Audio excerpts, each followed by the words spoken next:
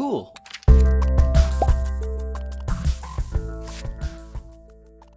Hey guys, Devin here with Make Anything. Now, if you've seen my 3D printing hangboard video, you might recall my big dream of one day building a rock climb with all the holds being 3D printed.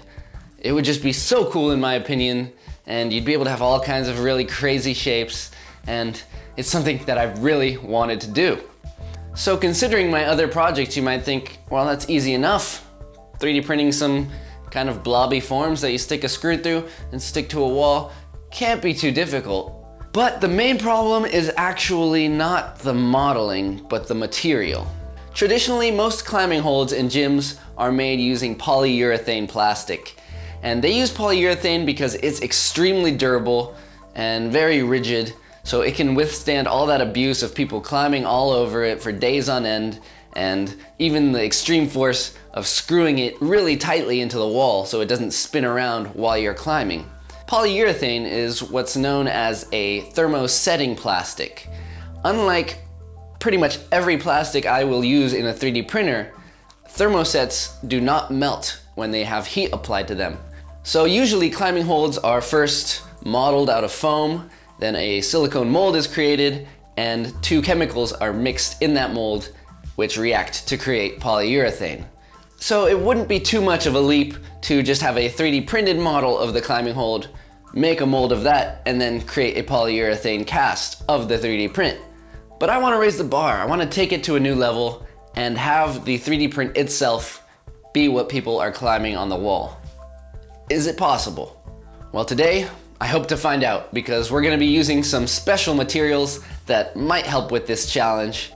But before we test out those materials, we have to first have some cool climbing holds to 3D print. And I decided to design them once again in virtual reality. I know that's what the last video was about, but it's really perfect for making rock climbing holds because I want to create something bumpy, grippy, textured, and visually interesting. VR is probably the easier way to do that for me. So I'm gonna throw on my HTC Vive headset, open up Gravity Sketch, and we're gonna go in there and make something cool. Let's try it out. Alright, so here we are in Gravity Sketch, and the first thing I want to do is use this surface tool to create the bottom surface of my climbing hold. So I'm going to create this kind of lima bean shaped surface. Those bean shapes are kind of common in climbing holds. And then I'm just going to use a round brush and scale this down so that I can do some large filling strokes and kind of get some mass to this piece. And you know, it's really quick. I'm not going for anything specific, just trying to create something organic but still ideal for using in a rock climbing gym. So it's got to be something you could grab onto, or at least get a foot onto. So I'll use the diamond brush to make the shape a little more grippy, add some texture, add some cool aesthetic feel to it. Yeah, being in California, this design is kind of inspired by those sea mussels that attach themselves all over the rocks at the tide pools by the beach here. We'll have these giant rocks that get washed over by the ocean, and they're just covered in these shells. Pretty sharp on the feet, but maybe they'll make a good grip for a climbing hold. So I'm just going to keep repeating that shape over and over again to build up this texture, and just have it kind of growing over sections of the hold. But I don't want to cover the entire thing with this shape, so I'll leave some of that underlying softness and combine it with these sharper shapes. Alright, that looks good for a first test. I'm going to go ahead and save that out. But I need to create one more part, and that is the screw hole for the screw to hold the hold to the wall. Weird sentence. A screw hole to hold the hold. Anyways, so I actually just got measurements online for the screws that are used on climbing holds, and I've just plugged those into this rotation that I'm going to use to create that hole. And I'll just tell you right now, these measurements I used were a little bit too tight of a tolerance, so when I did print them out the first time, they were very tight fit. So it would be better to kind of increase all these values by 2 to 3%, and that'll get a better hole. And that's actually what I ended up doing, scaling up the entire bolt 2% just to make it fit better. But anyways, let's just pretend I did that right there. And now back in Mesh Mixer, we have that hold I designed. And I'm gonna use close cracks, and then I'm gonna do make solid. You could technically just go straight to making it solid, but close cracks kind of helps everything run a little quicker. So I'm gonna go ahead and mess with these settings a bit, and you can just keep doing that until you have a result that looks good, and then you'll go ahead and accept it and have a solid part. After that, I'm gonna use the plane cut feature to cut the bottom of the part, make it nice and flat so we can print that straight up without supports. And before we put that screw hole in, we want to make sure this is correctly scaled. This is just the file as I brought it in from Gravity Sketch, and it doesn't really have any sense of scale right now. So first I'll just align it to the ground. So Mesh Mixer has a little align function that lets you do that pretty easily. Rotate that and kind of put it into place, make it look nice and neat. And then I can go ahead and select the transform feature. And as you can see in the menu, it shows you the measurements, and this thing is less than 1 millimeter wide in its largest dimension. So we know that's not right. So I'll just go ahead and change that largest dimension, which is the width of the part. And I reckon that's about 90 millimeters at its widest point. So I'll just go ahead and change that size Z to 90 millimeters, and everything else will automatically scale with it. So now I gotta zoom out a whole bunch since this part is much bigger. I think I'm inside of it right now. Keep zooming out.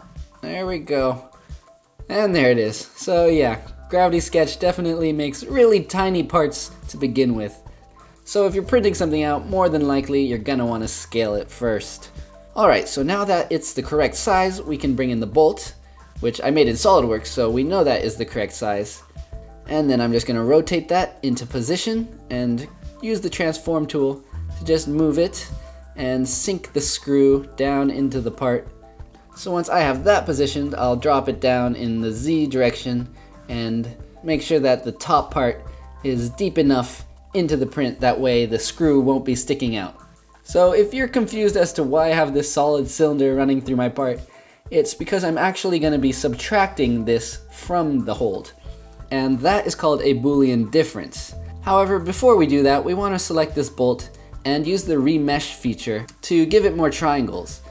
I found the easiest way to do this was to set the remesh mode to target edge length, and then just manually decrease the edge length until that hole looks like a pretty regular shape. And now you can see it's got all these triangles, which will allow the Boolean difference to work the way it's meant to. So now I just want to select both those parts here in the object browser, first the hold and then the bolt hole, and then I'll click Boolean difference. As you can see, it goes ahead and subtracts that bolt from the hold, and now I have the perfect cavity that I need to put a screw in there. Now it does a pretty sharp cut, so it's got some edges there that I don't quite want to print that rough. So I'm going to use Make Solid again, and I'm going to increase this setting for minimum thickness. And that's going to prevent really pointy or tiny parts that wouldn't print so well. Alright, that looks pretty good. There are some weird little nubbins over here, but I can just use the select tools to kind of grab those faces and delete them, which will leave a hole, but then I can use the inspector tool to automatically fill those holes. That's something I'd rather not do. I would have preferred to just model it better in Gravity Sketch to begin with, but anyways, it's okay for this early test print. Alright, that looks good, so it's time to print this thing. And this is where we do some special stuff, because I'm going to be using a 1 millimeter nozzle instead of my standard 0.4 millimeters. And this material that I'm using is a carbon fiber composite PLA from Protopasta, which should add some rigidity and strength to the part.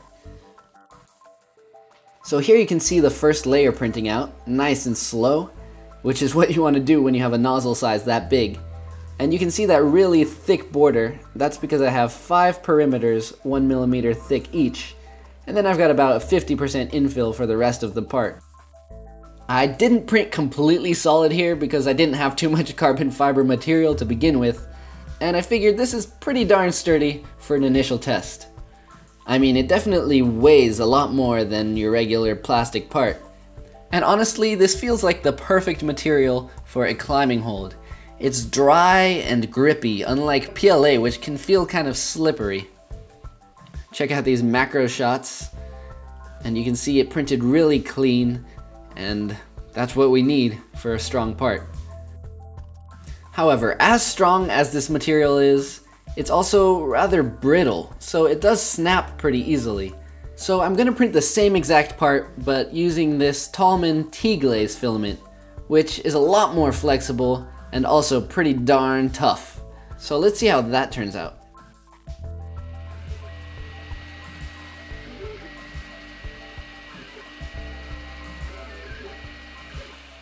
Unfortunately, unlike the carbon fiber, this material shrinks a lot, so I wasn't able to get it to stay down on the build plate. Even with super gluing it down, it warped up quite a bit. It would have been a big help to print with a heated build plate, but I didn't have one at the time. I decided to try and fix this by running over the part for a few minutes with a heat gun until it was pliable enough for me to bend it back into place. At this point, I was really excited with how these holds were coming out, so I decided to print a slightly larger piece. So this is another hold that I also designed in Gravity Sketch, and as you can see, I went with a more bubbly look, but it's also got this kind of handle so that it should be easier to grip. Some of the layers weren't perfect, but overall, it also looked really good. So here is my biggest hold yet. So big, in fact, that I ran out of the carbon fiber material pretty early on into the print, so I just went ahead and swapped that out with some of this thermochromatic PLA.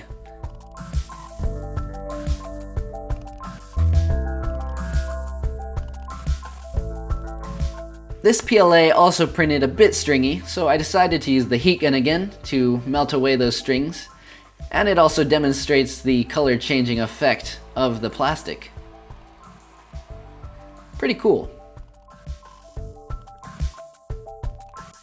These are the 4 holds that I printed out, and at this point I was ready to bring them to my local climbing gym and give them a shot. So here we are at my favorite climbing gym, the Factory. I mean, they're letting me use my holds on their climbing wall, so that's how you know they're cool. And this is when I realized just how tightly they have to screw these holds into the wall. I was definitely sweating while this was being screwed in. Even being screwed in so tightly, the hold still did slip a bit, so we tightened it some more and eventually got it to hold into place. The walls at this gym aren't too textured, and the back of my hold is also completely slick, so that might be something I have to change. Removing the hold, you can see there's some warping that happened at the bottom here near the hole, but overall it stayed together and functioned pretty well. So we decided to try out my giant piece, and we also screwed in that little foothold that I printed in T-glaze.